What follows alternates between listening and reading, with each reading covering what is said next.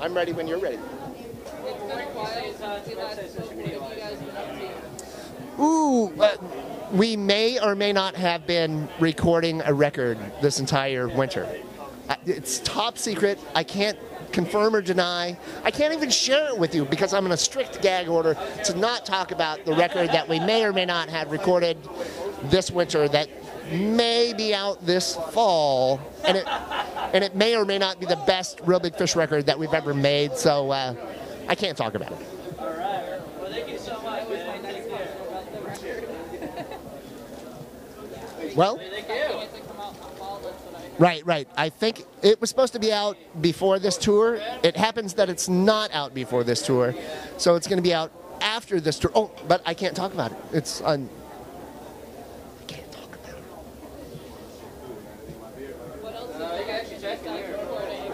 I know you've been touring a lot too. Well, this, we were in England 2 weeks ago playing the Slam Dunk Fest. We were in Canada playing another festival, the Pooza Fest. But we've had some time off to record the record, and our singer got married. And so it's been an eventful couple of months. But we've been at home a lot. I'm ready to play shows, damn it. You've played many world tours over the years. Right. How do you feel about the tour ending, and do you have any memories of performing or even just attending and you're like playing like something that just sticks out? Right. So we're really sad that this is ending. This is a really unique experience because there's no traveling festivals like this in the world. You know, this festival travels every day for 6 weeks, and we're going to come to you. We're going to come to your city, and you're not going to have to get on a plane and fly someplace else to go to some other festival because we're going to come to you. And so we're sad that that's going away. Where do you get this eclectic mix of bands that comes to you anywhere else? So we're really sad about that. I do have some fond memories of bus accidents over the years. All of my memories have to do with bus accidents because they're so huge. We were in San Antonio, and it was 5 o'clock in the morning, and our bus driver slammed on the brakes because there was someone stopped in the fast lane in front of him that was asleep, that was drunk. And he stopped just in time to miss this minivan, and then the bus that was behind us didn't stop in time. So it crashed into our trailer, pushed us up into the guy that was drunk and asleep, and that guy took off and went, I don't know where. He went, I have no idea.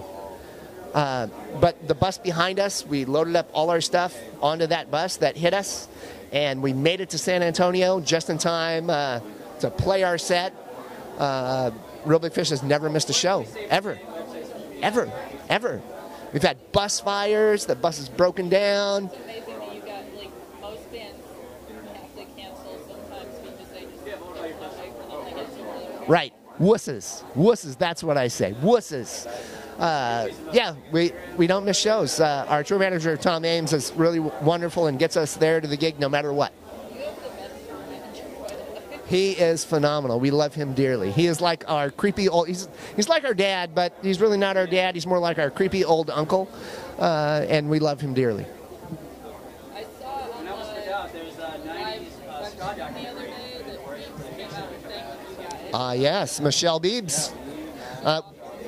Without her moneymakers. Yeah, we're lucky enough to have some friends that come out and will perform with us upon occasion, and Beebs was one of them. We'll see what the rest of the tour has in store for us. I don't know who's going to come up. Right, I'm not exactly sure why they're not, but...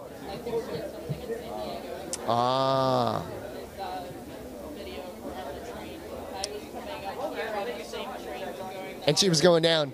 Ha! Like ships passing the night. Or like trains passing in the morning time. So are there any collaborations on your new album, like maybe Beebs and Beards or any? I know that Aaron was on her record. Right. I don't know.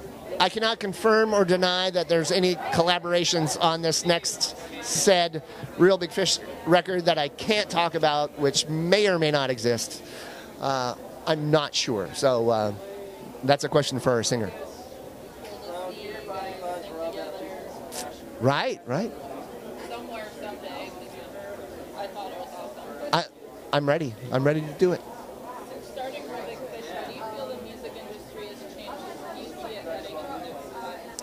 Oh, if I knew where it was heading in the next 5 to 10 years, I would make millions and billions of dollars. But I don't. The one thing is, the main thing is that getting your music to people is easier than it has ever been. Through YouTube, through Spotify, and all those streaming services. What do I use? I use Pandora.